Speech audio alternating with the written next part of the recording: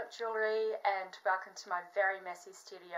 Today I am going to show you how to wrap a breast milk crystal or a placenta crystal, any crystal that you've made out of DNA.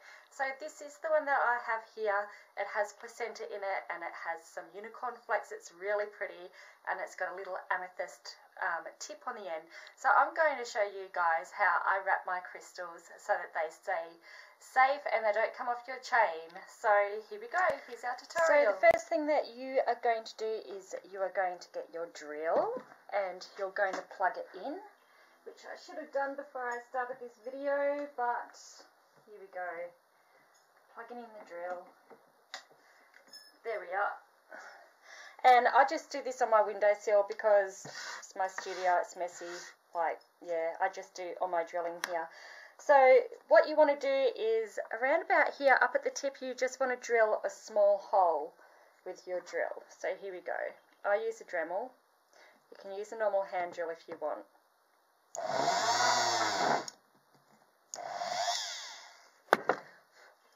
So it's got a little hole up there and that's what we're going to use to thread our wire through.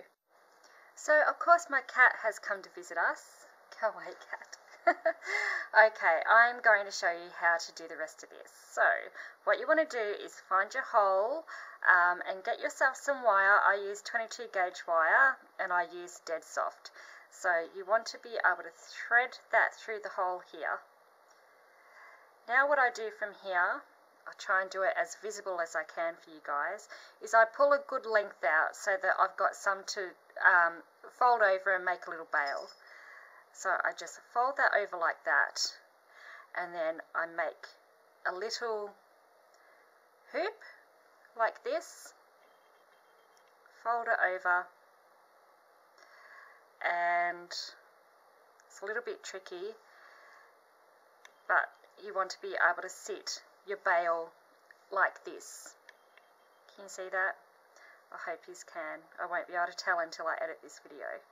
So where I go from here is I bring this little hoop here around under the part that it's threaded through, and I just secure it off there so it's looped through.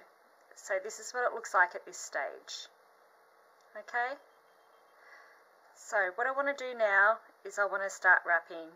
So I just fold this part around so that it's all sort of uniformed in there, and then what I'm going to do is I'm going to start wrapping the crystal.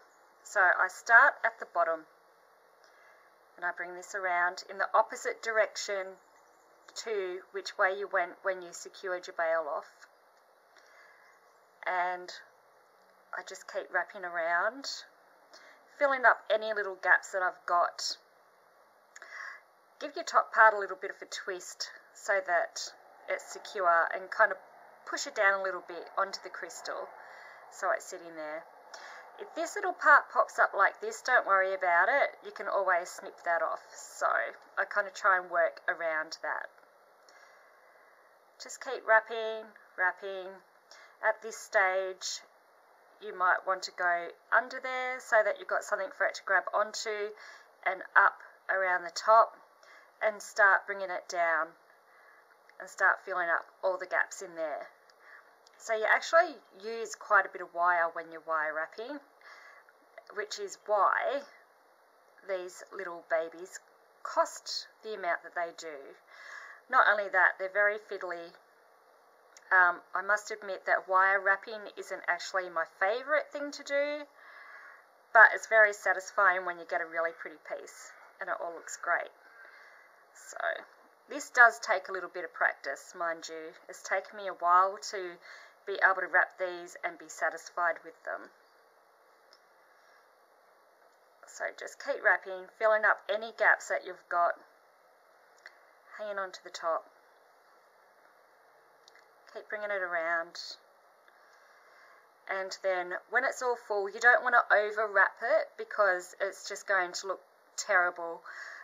Just make sure that you've come down enough onto the pendant so that it looks nice. I just want to come down a few strands more really, So about there is where I like to finish mine off. And then what you want to do is wrap this back up to the top and around the top bail, and then secure it, and then just snip it off. So here we go. This is what it looks like when it's all wrapped. Obviously I've got to cut this top part off, but I didn't bring my little pliers with me, but I just snip that off, and yeah, there's your wire wrap crystal. So you will have a part on the back that sort of comes up and around and secures it.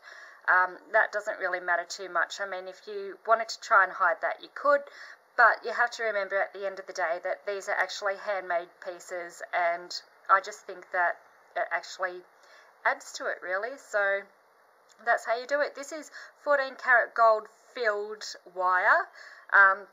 It's not the cheapest wire to buy. I suggest that if you're going to be practicing doing these, that you do it with sterling silver, or just any cheap wire that you can find. Sterling silver isn't all that cheap, don't get me wrong, but it's a lot less expensive than the gold filled wire. So it may take a couple of practices, but that's how I do it. It's very secure. It's not going to come off there. You can go with a half hard wire, which is a little bit harder to wrap with. It's a little bit stiffer. It's not as pliable as this wire if you feel as though this is going to get bent out of shape. Or what you can do is you can actually hammer this so that it actually stiffens up the wire a little bit, but I don't bother. I only do that on request. So that's how we do our wire wrap crystals. So I hope that that helps. Leave a comment in below, like the video, and subscribe. I'm going to have a couple of more tutorials coming up on behind the scenes of breast milk jewellery, and yeah, I love sharing this stuff with you guys, and I hope that this helps you out with any pieces that you were trying to make at home. So there we go. There's a wire wrap crystal pendant with placenta, unicorn flex, and amethyst at the tip.